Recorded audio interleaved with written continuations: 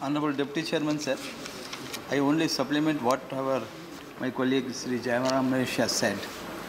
The basic question is, this act is amended, Section 2, it extends to the whole of India. Earlier, the act says this act is applicable to whole of India except Jammu and Kashmir. Now, with a small proviso, you are trying to extend this act to Jammu and Kashmir. As everybody in the House is unanimous, the consent of the Jammu and Kashmir Assembly and also the Jammu and Kashmir government is necessary. Otherwise, it affects Article 370 of the Constitution. To that extent, we are opposed to this. Unless it is not right on the part of any one of us to meddle with the Constitution, Article 370, and in whatever manner you want to do it, it is not correct.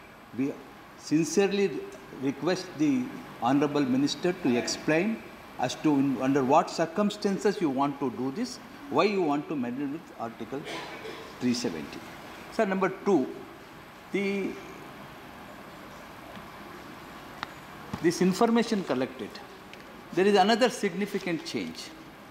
The significant change is the data collected so far has to be used only for government purposes. It cannot be given to anybody else. Now, by this amendment, the bill seeks to amend Section 9. The statistics officer or any person or agency authorized under this Act shall be a statistical purpose use any information furnished under Section 6 in such manner as may be prescribed. We don't know how the government is going to prescribe, because this rule-making power sometimes can be misused. The Act is not clear how this agency is going to share the data, to whom it is, at least a broad sharing to which agency they want to share or how they want to use.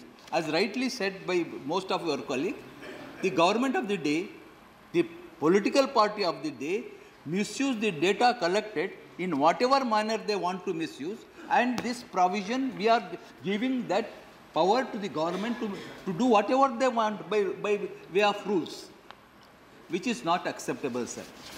The third point is appointment of nodal officer.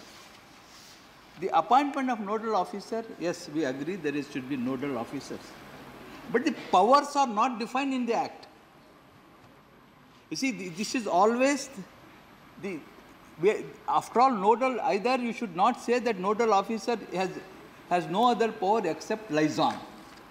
But if you are giving any power to any authority, it should be debated in the Parliament, and what power you are going to be defined. Giving power, we cannot leave it to the rules, the government to make the rules for giving power to whomsoever they like. So these are the 3 basic objections. The nodal officer's power has to be defined in the Act. Otherwise, it will be misused. He can go anywhere, he can share anywhere, he can ask anybody to do whatever they like. He may create problems also, nodal officer. So the powers of the nodal officer has to be defined in the Act itself. The information sharing agency, to whom, what purpose the information is shared, which are the agencies. Which are the agencies you want to share? Even foreign agencies or anybody's agencies or your own agencies? This is not defined.